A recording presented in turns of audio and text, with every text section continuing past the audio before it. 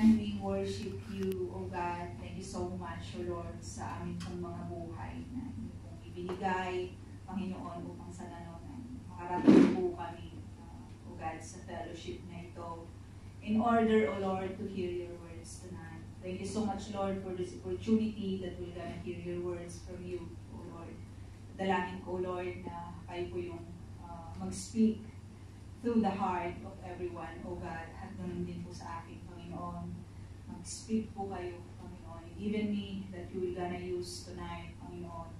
Dinudulog ko po ang aking buhay. Na kayo po, Panginoon, ang mag-lead po sa akin through your Holy Spirit, O God. In Jesus' name we pray. Amen. Let us open our Bible, mga kapatid.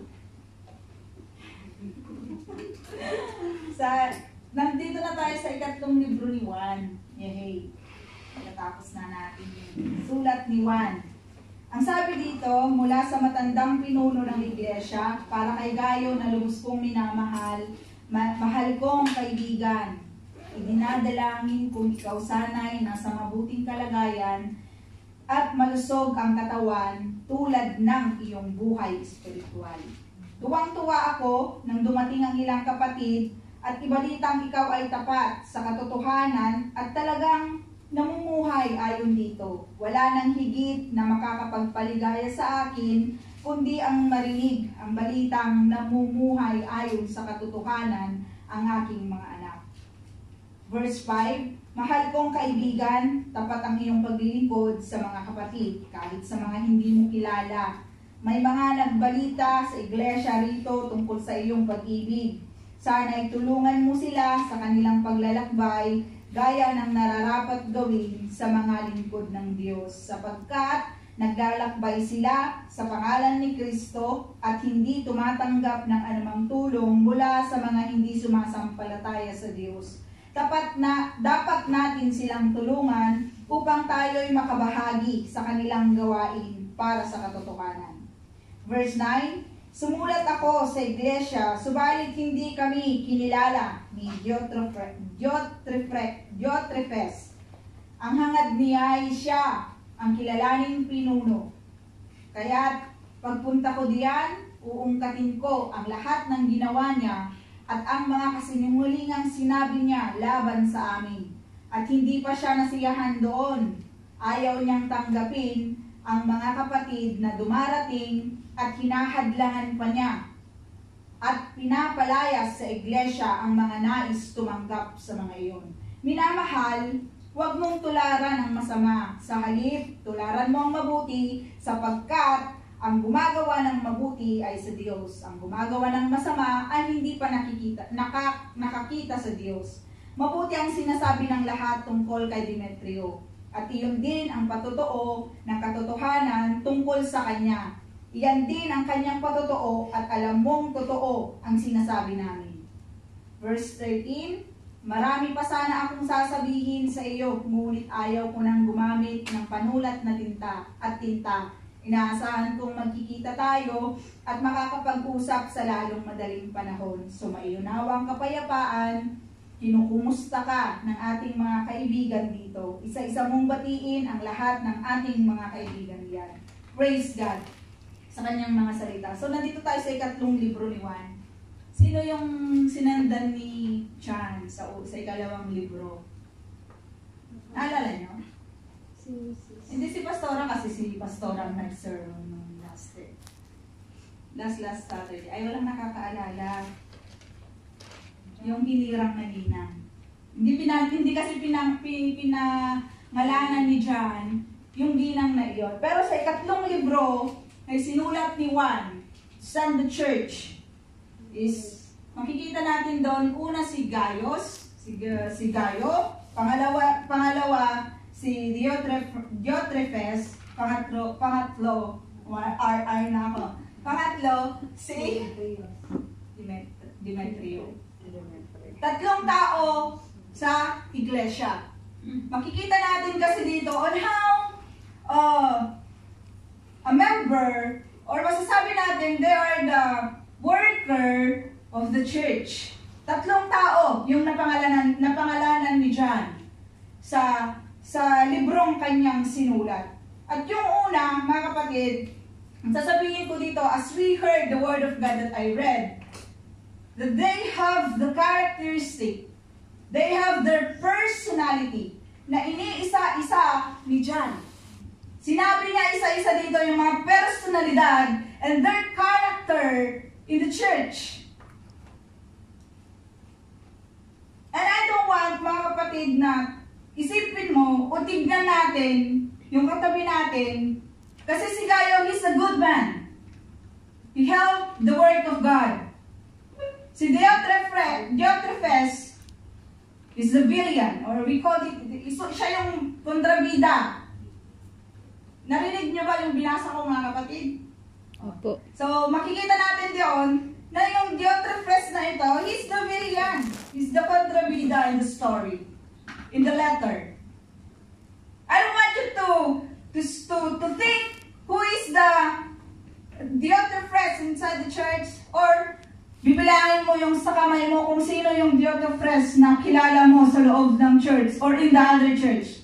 But I want us to see tonight that is there any spirit of Diotrephes inside us? Is there any that spirit na nandito sa atin, mga kapatid?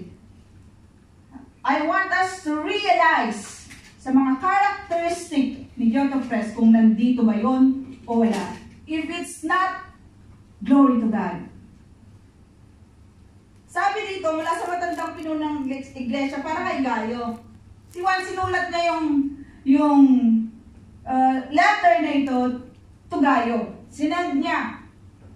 Sabi niya dito, idinadalangin niya na si Gayo ay nawa ay nasa mabuting kalagayan. I know, mga kapatid, this is a very, very special na gustong-gusto ko lang. Sabi kasi ni Jan, sabi niya, mahal kong kaibigan, idinadalangin kong ikaw sana'y nasa mabuting kalagayan at malusog ang katawan. Tulad ng iyong buhay spiritual. Tulad ng iyong buhay spiritual. Maybe Gayo is not feeling well. It's not feeling well because hindi natin alam. Kasi si Gayo, siya yung kaibigan niya. Just to remind mga kapatid, hindi ko alam kung si Gayo ba ito in the other book of the New Testament. But he's a part of the church. Gayo is part of the church. He's a member of the church. He's a worker in the church. Sa iglesia ang sinulatan ni Juan. Kasi sinulatan niya si Gayo. And also the member and the leader of the church. Tuwang-tuwa, sabi niya, nare-realize ko lang na kung tayo ba ay matutulad, kung yung bang physical nating pangatawan ay magiging tulad ng ating spiritual, paano kaya yun? Na ngayon, may corona ka. May corona din yung yung spiritual life mo. But it's not eh.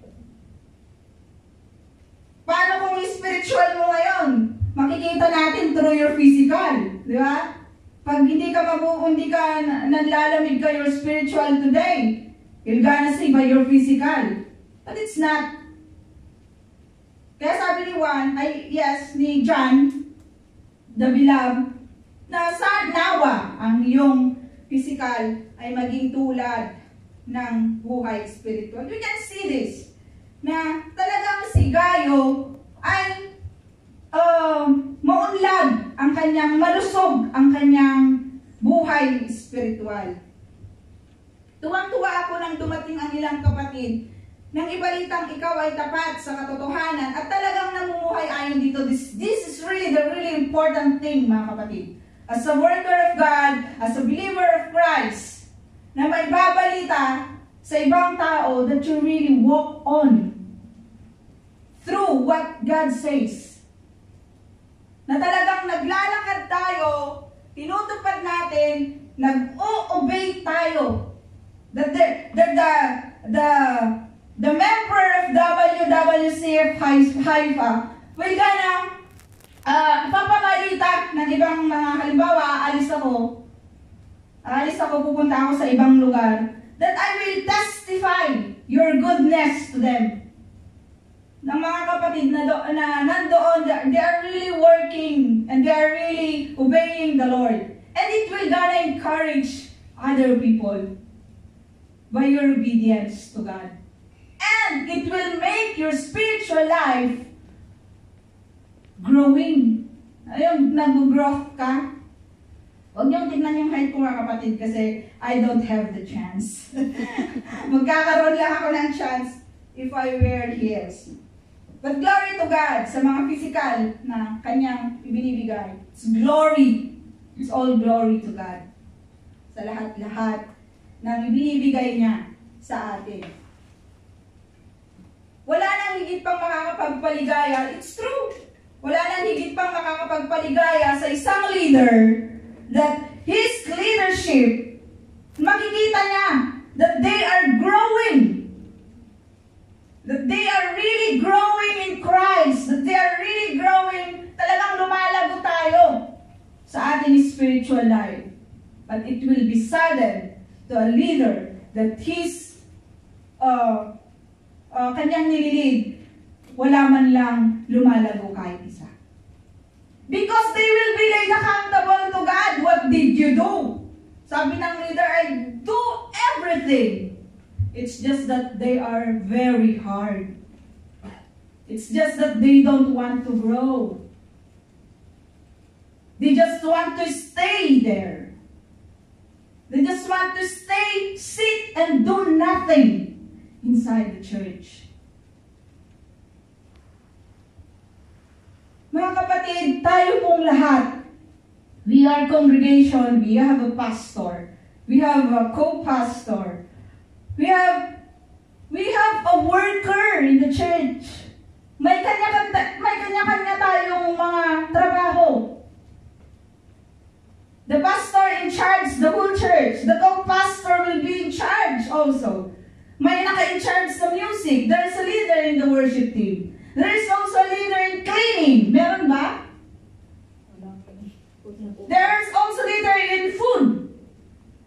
That's Sister Tess, I think. May kanya-kanya tayong trabaho. May leader na kahit ano lang, may leader na nagko-kolekta ng mga offering. But sometimes, the leader is doing everything. Kasi, yung nililid niya, they don't grow. Pero ang ganda lang ng pagkakasabi ni John. It gives John happiness that he saw Gaius growing and obeying God's word. That's the really important thing, mga kapatid. That when we say, I decided to follow Jesus, be on that. Just really decided. Just really decide if you follow the Lord or not. Kasi sabi nga ng Revelation, ayaw ng Lord yung you are kaka-kaka. If you are one, you are one. You are called, you are called. Ayaw ng Lord eh. Yung dito ako, then dito ako, then dito na naman ako, dito na naman ako. If we really decided to follow the Lord, mga kapatid, decide, walk, believe in God, have faith, trust Him. Kasi nagka-trust si Gayo. You know what? The Gayo is, tumutulong talaga siya. This is the characteristic of Gayo eh. Mahal kong kaibigan, tapat ang iyong paglilingkod. He's very faithful in the Lord. Sa mga kapatid, kahit sa mga hindi mo kilala, even to the strangers, he's so faithful because he's doing it for the Lord. Because he decided, Gayo decided already to follow Christ.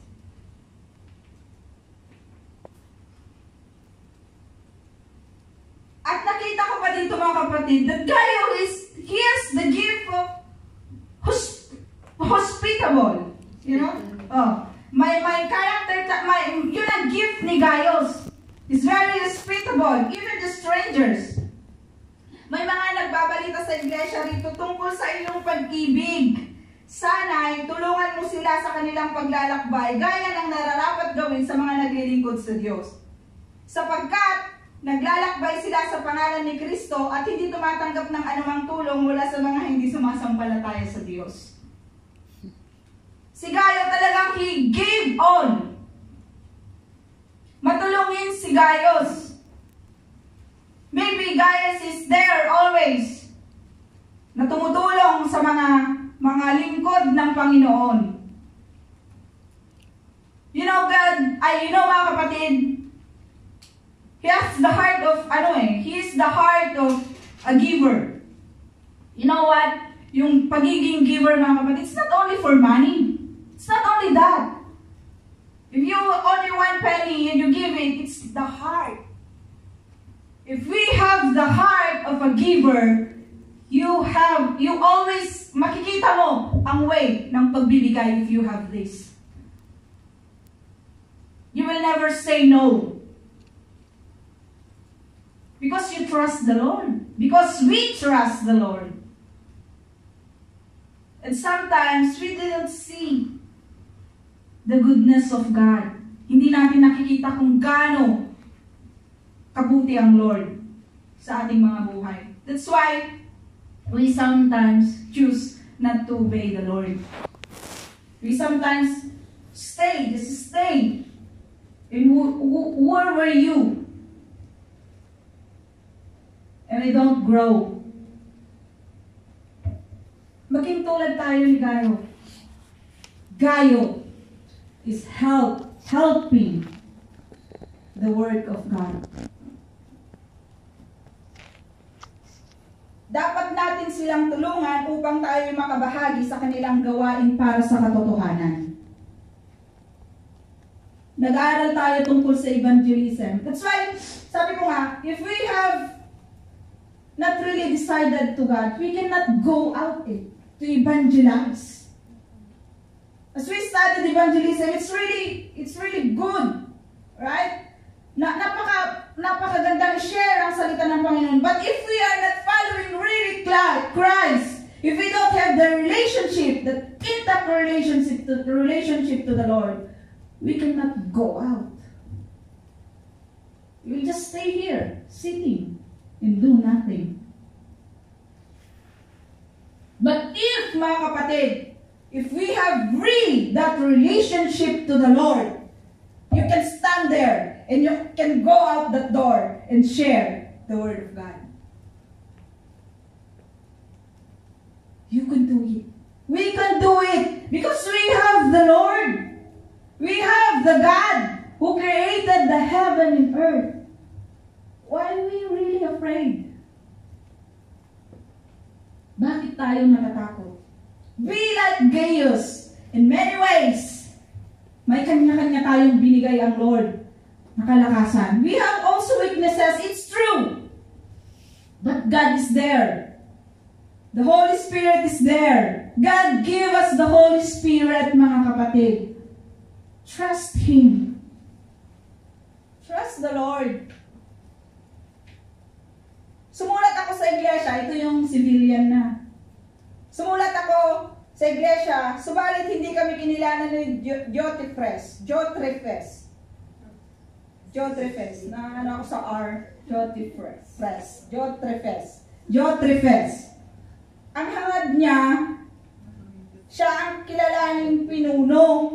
Ito pala yung may ganitong attitude. May ganitong personality inside the church. Kahit pagpunta ko diyan, uungkalin ko. John wants to show to the church who is Diotrephes, he really is. Because Diotrephes gonna kick out everything. Kung ayaw ka niya, she's gonna kick you out inside the church. Like I've said in the beginning, huwag kang tumingin sa kapitbahay mo.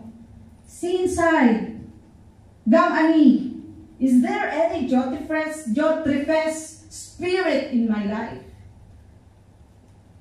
There is. Kasi ang hangad ng taong ito, siya yung kilalanin, siya yung makita sa lahat ng bagay. And makikita natin. And I want to give an example like, and I'm not really afraid. Yung taga Davao.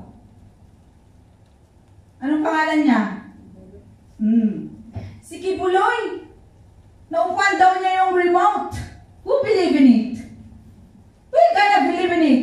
It's not the Christ. Sinong maniniwala sa kanya? Naupuan ko yung remote at nanginig ang mundo. It's really, alam niyo mga kapatid, if we really know the Bible, that's why it's really important to know your Bible. And I encourage you to open the real Bible. Alam niyo, it's good to have it in your phone, but there is temptation in there. Your Facebook is in there. Your Instagram is in there. Your Twitter is in there. You're gonna be tempted. But if you have the book, nakakonsentrate ka lang. Walang magpa-flashback dito na naghiwalay na yung mga nagkakabitan. Walang magpa-flashback dito na maitinulfo na naman. There's no notification that will appear in this real Bible. Meron ba? Meron siguro mga nakaipit tulad nito.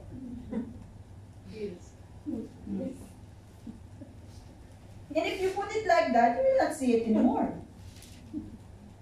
Hindi kaya nung, sige, tit, ganun yung cellphone mo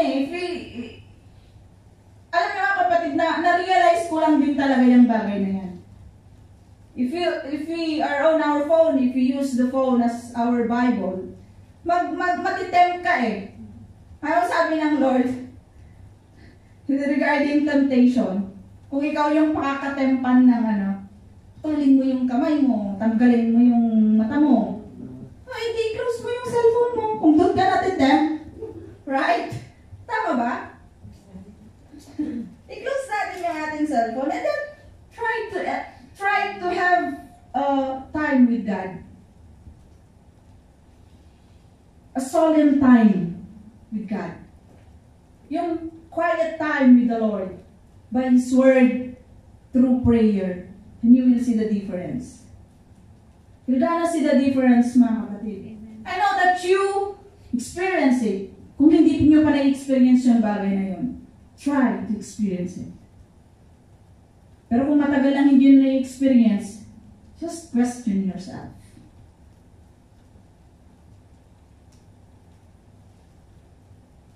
Yung uungkatin, mapakita talaga ni John kung sino si Diotrephes. Ayan. Salamat sa pagtulong, mga kapatid.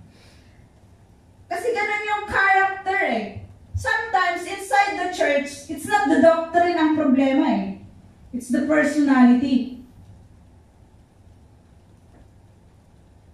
Kasi itong si Diotrephes, gusto niya siya lang I will be the king of this church. Kung sino ang tatanggap sa mga isinisend ni John, I will kick them out. Ay, hindi niya tatanggapin kasi maaano yung kanyang leadership. Ano ba yan? Mahadlangan yung kanyang leadership. So, hindi niya tatanggapin yung mga taong ito. Sabi pa niya, kahit pupunta ako dyan, uungkatin ko ang lahat ng ginawa niya at mga kasinungalingan sinabi niya laban sa amin. See? What the character of this villain? Nagsisinungaling siya. Anong gagawin ng Lord sa mga sinungaling, mga kapatid? Naninira siya. Sinisiraan niya ang lingkod ng Panginoon na si John. Si John is the only disciple that is living this time. The only person na disciple ng Lord na naka-witness sa Lord ng kanyang miracles and wonders that He made on this earth. At sinisiraan niya kasi masisira ang kanyang leadership. Baka kasi kunin yung remote ni Kibuloy at wala nang maging remote. Naging issue pa yung remote dahil naupuan. It's really napakasinungaling. Napakasinungaling lang talaga ng mga preacher na ito. That they don't really base the Word of God. Hindi talaga sila nag-base. They are just want themselves to be rich. Alam mo yan? Gustong-gusto lang talaga nilang on the spot. They want to be in the spotlight, and then they're gonna recognize sila, ipipraise sila, because this is Diotrephes, the villain. That's why we just make it clear, mga kapatid, that we really decided na i-follow ang Lord. And who is Lord? Who is our Lord? Our Lord Jesus Christ.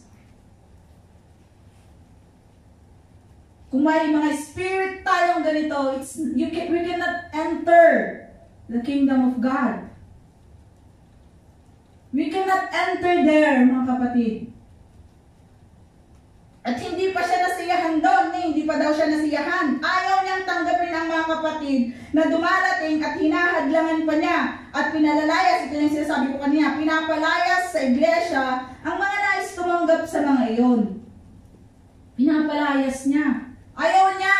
Umalis ka rito. Kasi hadlang siya sa kanyang mga plano. Hadlang yung mga sinisend ni John sa kanya. Anong sabi niya? Huwag mong tularan. Huwag nating tularan. Because this Diotrephes is not really a Christian. But he is inside the church. Remember that. He is the member of the church and he is also the leader. Sometimes they are the leaders. And kaya nga mga kapatid, the church is always encouraging us to read your Bible, to know the Word of God, to know your God.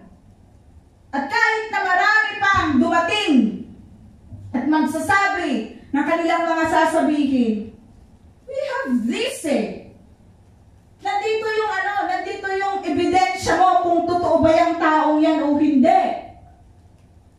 But we are not there.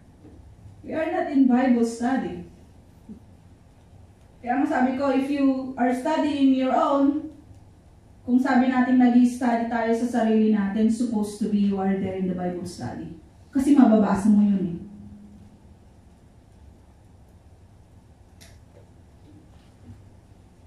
Binigyan tayo ni Paul kung paano natin i-discipline ang church. We have that. You know that or not? Di nyo ba alam mga kapatid na may sinulat si Paul by the help of the Lord, by the grace of God, on how to discipline a church? Or a member of the church. Yung mga immoral. Kung paano disiplinahin. Sabi pa, one of the scripture says, meron pa yung pagkakasabi talaga ni Paul na ipaubaya mo na kay Satanas. Yung gaganyan. And I'm so very grateful for Sister Aba that she was standing here. Are you not very glad that someone is turning back to God? So don't let her guard down. Maghahambol ka talaga, na ipapakita mo talaga that you're gonna change. Nadapa ka, nagkamali ka, nagkasala ka, but you admitted it and you want to rise again and to serve the Lord. It was so great and I'm so happy. Alam mo, ang sarap-sarap lang makita yung mga kapatid na ganito. Masarap lang talagang tignan that they are striving. Maraming nag-strive na mga kapatid just to follow the Lord. At marami ding hindi lumalago. And they're claiming that they are following Christ. Next week, we're gonna know and we're gonna go deeper into evangelism. But try to figure it out to ourselves if we have the spirit of Diotrephes. Because if there is, we cannot go out. Papasok tayo sa evangelism, mga kapatid. So we must ready. We must be ready. Our soul, our spirit, our hearts, our mind should be ready in this study. And we will gonna see the importance of this. Let's try to imitate God. Let's try to imitate the pattern of Jesus Christ showed us. Kasi sabi ni John, minamahal, huwag mong tularan ang masama. Sa halip tularan mo ang mabuti, sapagkat ang gumagawa ng mabuti ay sa Diyos, ang gumagawa ng masama ay hindi pa nakakita sa Diyos. Huwag nating tularan ang mga masama, mga kapatid. Huwag nating tularan yung mga tao na magaling magsalita. Huwag tayong mag-base ng ating, that we imitate person that they're, magaling silang magsalita, magaling silang kumanta, magaling silang mag-lead, magaling silang, to encourage, but imitate a person that has really a good spiritual life. And we will gonna grow. Kasi sabi din yan ni Paul, imitate me like I imitate Jesus Christ. And then John told to Gaius, minamahal ko, huwag mong tularan ang masama. And this is really a pattern ni Gaius na kailangan natin tularan. Kasi he is helping the work of God. Are we part of the problem, or are we part of the solution? Gaius and Demetri is a part of the solution inside the church, while Diotrephes is a part of a problem, a troublemaker. Where are we? Saan tayo doon? Mabuti ang sinasabi ng lahat tungkol kay Demetrio. At iyan din ang patotoo ng katotohanan tungkol sa kanya. Alam mo yan, talagang binabalita ang kabutihan ng mga kapatid na ito. Because they show, nakita ng patotoo ng mga kapatid kung gaano naglilingkod, kung gaano nila inuubay ang Panginoon. At marami pa sanang gustong sabihin si John. Pero ayaw niyang isulat, but he wants to be there personally to them. And try to figure out ourselves kung tayo ba, are we the solution or are we the problem of the church? Sabi ko nga kanina, if we have the spirit of Diotrephes, preach the Lord, talk to Him. Kailangan tayo ng church. The church needs us. And we are the church. As we go to evangelize, as we go deeper in this work of the Lord, try to reach yung gusto ng Lord sa buhay po natin. Heavenly Father, once again, thank you so much, O God, for this short letter that you give to us. Panginoon, salamat dahil pinakilala mo ang mga taong ito, Panginoon, na dapat naming tularan at hindi namin dapat tularan. That who am I? Who are we, Panginoon, sa inyong harapan? Kami ba, Panginoon, ay karapat-dapat na tularan ng mga tao? Or are we not that worthy, Panginoon, because we are not really walking into your path? But tonight, O God, ano man ang nakikita mo sa aming mga puso, Panginoon, we ask you to change us. We ask you, Father, to really walk, Panginoon, yung buhay po namin. Tulungan mo kami that we will gana imitate the Lord Jesus Christ. Upang sa ganon, Panginoon, may kabuluhan ang pagkamatay niya sa cross. May kabuluhan ang aming salvation through Him. May kabuluhan ang kanyang dugo na dumaloy sa cross. Oh God, there's nothing we can do, Panginoon, but we trusted You. In this church, in this fellowship, You know the heart of everyone. If we are truly walking to You or not.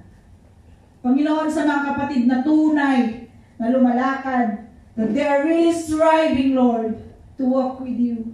Give them strength. Give them strength, O Lord, to follow You. There's a lot of circumstances in their ways, but God, we will trust You. And we will just gonna obey You, Panginoon. If there's gonna someone here that they really not know on the way to salvation, save them, O God. Talk to them, O Lord. You are the only has the authority to touch the heart of this brother, of this sister, to be saved.